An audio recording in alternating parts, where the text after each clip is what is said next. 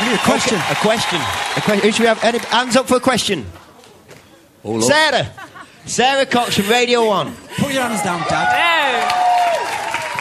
It's good to have you back for Good Boys, I've got to say. I like that one. That's a good... You can tell she's a DJ, can't you? Yes, you know, you've just done so brilliantly tonight, all live and all that, very brave. It's been amazing, thank you.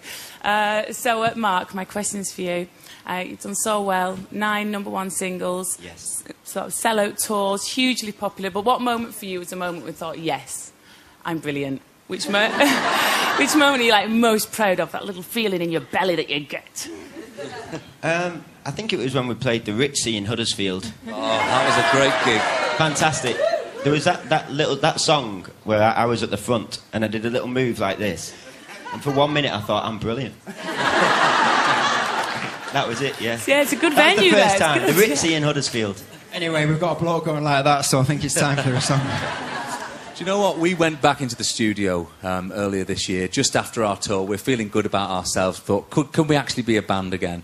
And we thought, let's go in and let's try and write this album on our own, without any help whatsoever. And we thought, are we kidding ourselves?